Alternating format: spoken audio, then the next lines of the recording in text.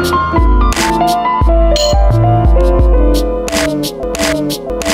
what is going on, guys? In this video we're doing an unboxing of a Logitech speaker system. It's a 2.1 system. The particular model, as you pronounce here in Canada and many parts of the world, is Z623, and for the neighbors down south in America, they pronounce it as Z623. So this is a 2.1 speaker system, which is primarily designed for computers, but I'm pretty sure, knowing Logitech, I wouldn't be surprised if you can hook it up to your TV as well. Those kind of details I will be discussing in the review of the speaker system. You can find a link to the review in the video description. So for now I'm just going to do an unboxing. So let's get straight into it. And so as I'm going through this, the pricing of this speaker system ranges from about like 180 to 200 here in Canada. Now if you're paying 200, close to that number, you're getting ripped off. You should not be paying that much. Right now it's Boxing Week sale. So I was actually able to get this on sale for $120, which is actually a steal. It's actually quite a great deal. So be sure to browse around and look around. And I'm actually doing this unboxing on the floor because this box is kind of big to put on the desk. I don't think I would get the angle in my camera, so it's all good. Okay, so first bit of contents is a getting started guide. I'm pretty sure this won't be needed on my half. Like, it just looks like a very straightforward system. It's just 2.1 system. If you're not sure what that means, 2.1 system basically means you're getting 2 speakers and 1 subwoofer. That's basically what it accounts for. So, alright, that's 1. That's 2. Alright, so I'm not going to go over the cable length of the wires here. I know some people have very specific type of desk setups.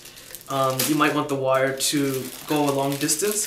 So I will be getting in the details of like the wires, the performance, the length of the wires and the cords. All those details will be in the review video. So let me just get this out.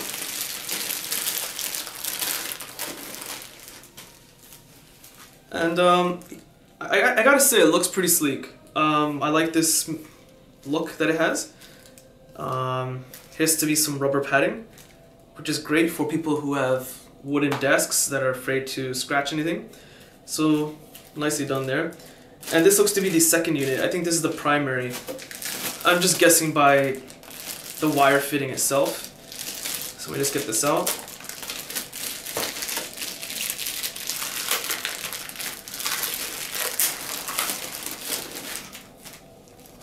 Yeah, this is the primary controller. I mean, it's got the volume control here, bass, power on and off. So this is the primary speaker, and this is the secondary.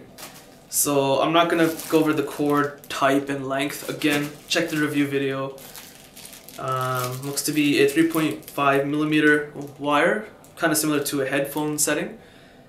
So that's great to have that they included it. It's very nice. Let's get the subwoofer out. Which, the subwoofer should also be what's powering the system itself.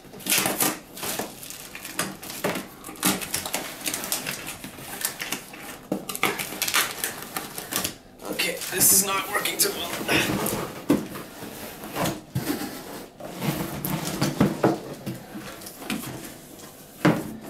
Okay, I believe that's it. Yeah, the rest is just a lot of cardboard and boxes.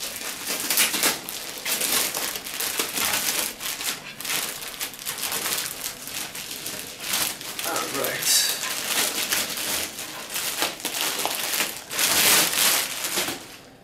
Holy cow, finally. One of my lesser elegant unboxing videos and quite difficult. But this is the subwoofer unit, and it's also supposed to be powering everything. Here's the power cord, of course, just here on the side. And what I'm seeing here at the back is where basically everything's going to be plugged in.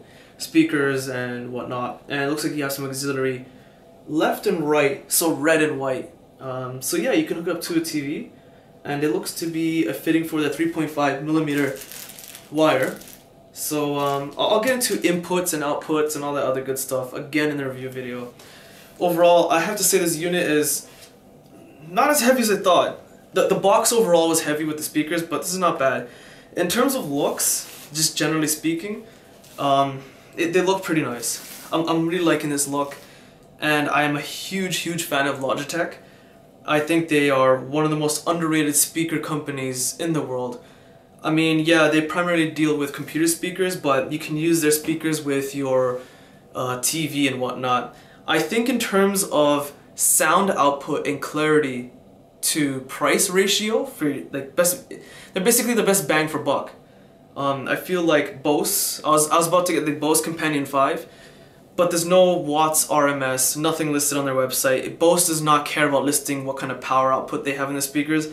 I feel like they've kind of become the Apple of speakers. They're great, but they just don't care to really specify too much information, and they'll overprice their product.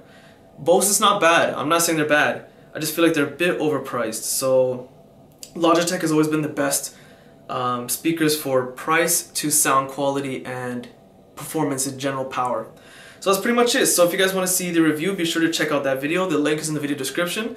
And I hope to see you guys then. And that's pretty much it. So if you guys found this video useful, be sure to check out my Facebook, Google+, Twitter links. Also in the video description. Hit the like button. It does help. Subscribe, and thanks for watching.